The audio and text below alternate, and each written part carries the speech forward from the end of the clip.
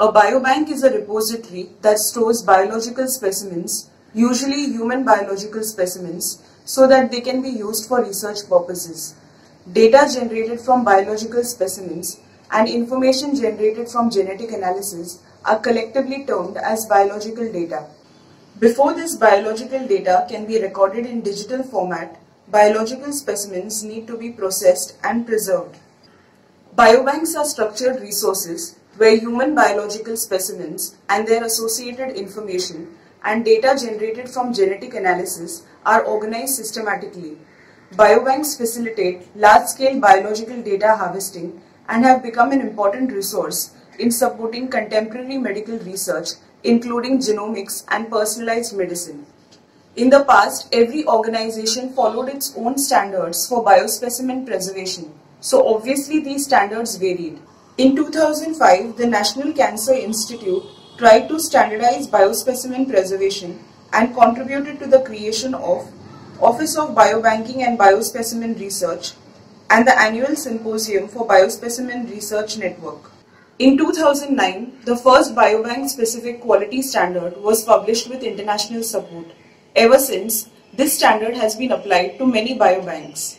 Since then, biobanking has evolved through changing regulatory pressures, advances in biological sciences, and technological advances.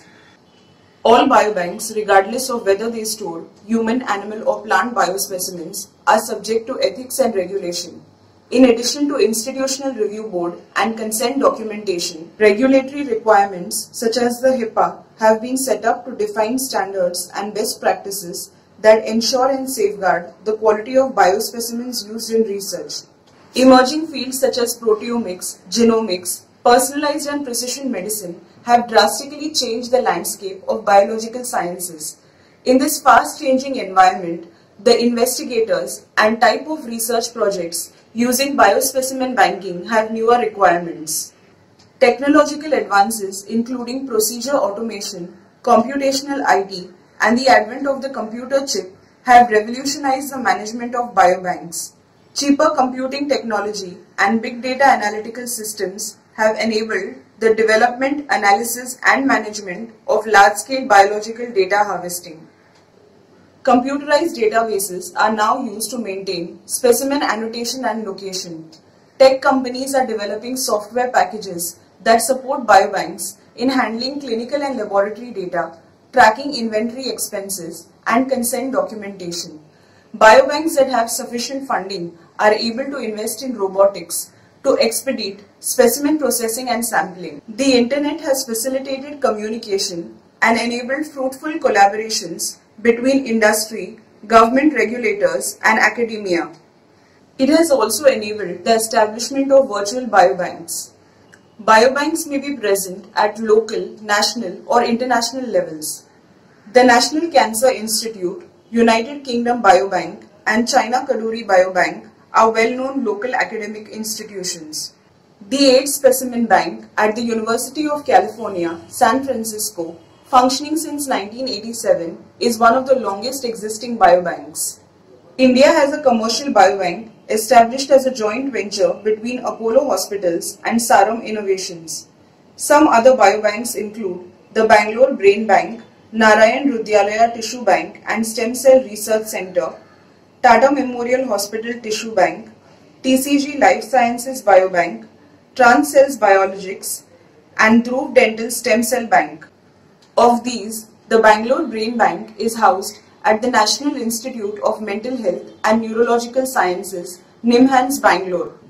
The UK Biobank is a prospective cohort initiative that comprises 500,000 individuals between the ages of 40 and 69 years. The project collated data on biological samples, physical measures of patient health, and sociological information such as lifestyle and demographics.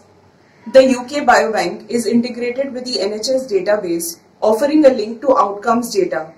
This unified healthcare system enables researchers to link initial baseline measures with disease outcomes. Between baseline measures and disease outcomes, the database also contains multiple sources of medical information from hospital admissions to clinical visits. The UK Biobank also conducts follow-up trials to provide updated information regarding further expanded biological testing. Besides the UK Biobank, the UK government launched the 100,000 Genome Project in 2013 to understand the genetic origin behind common cancers.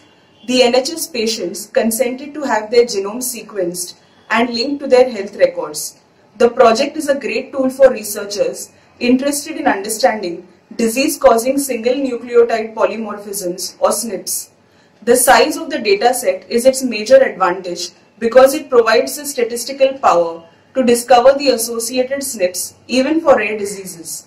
Private sector involvement in biobanking is expanding its scope. Example, Sapien Biosciences, a personalized medicine company, has a joint venture between Apollo Hospitals and Sarum Innovations that seeks to combine the expertise of the Apollo Hospital Group and Sarum's R&D in novel clinical applications. The company will access the Apollo network for its biobanking needs. Besides institutional biobanks, there are commercial biobanks and non-profit organizations that collect biological data as well. These non-profit organizations are those that conduct health fairs or medical camps with screening of blood pressure, urine and blood tests. Multinational companies that provide services for ancestry determination have commercial biobanks that collect biological specimens like saliva from subjects and test these specimens for the verification of ancestry.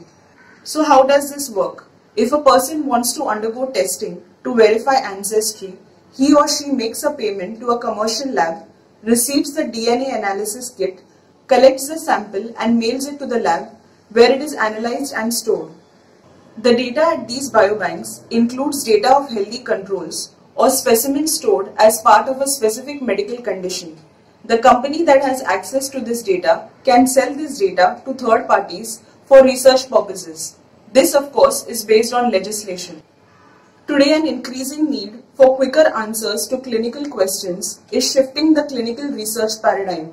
This is evident in the greater flexibility in study design and the increasing use of real-world data for research purposes.